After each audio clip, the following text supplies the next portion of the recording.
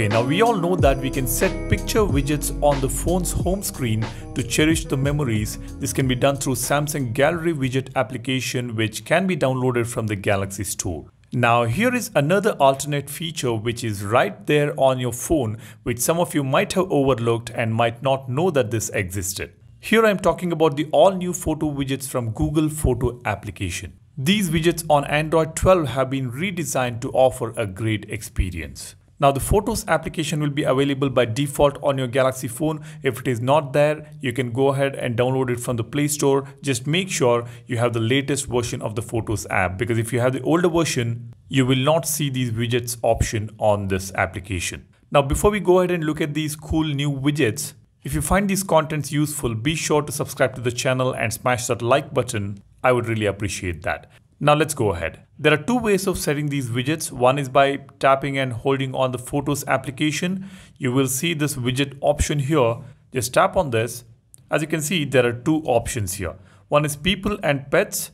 It says see highlights of your family and friends, both furry and otherwise. So on this particular widget, we get to see people and pets. We have the second widget, your memories. Here it says rediscover moments from Google Photos.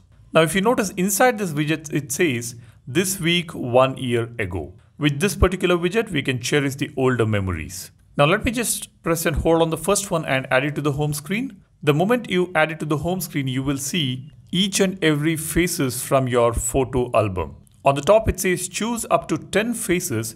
New and existing photos containing any of these faces will be automatically added to this widget. You can select 10 different faces here to appear on the widget. Tap on confirm. Now you can see different shapes over here. We have got about 6 different shapes of these widgets which we can set on the home screen. Tap on the preferred one, it will automatically get added to the home screen, and then you can resize this particular widget.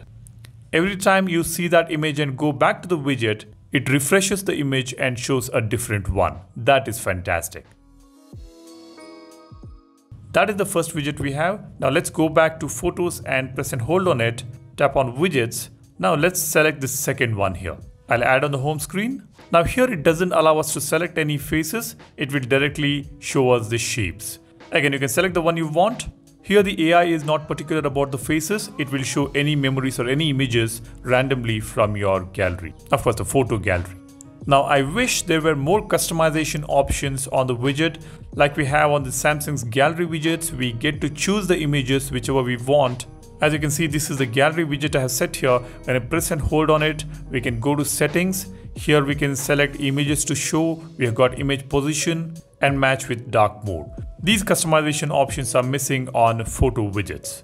I'm not sure if there are any customization options on the Pixel phone for these widgets. If you own a Pixel phone, do let me know whether you are able to see any such options when you set a photo widget on your home screen. That's about it, guys. Let me know how many of you guys have been using these widgets on your phone. Drop a comment, and while you do that, be sure to subscribe and smash that like button. Thanks for watching. My name is Salian signing off. You guys take care and stay safe. Cheers. Bye-bye.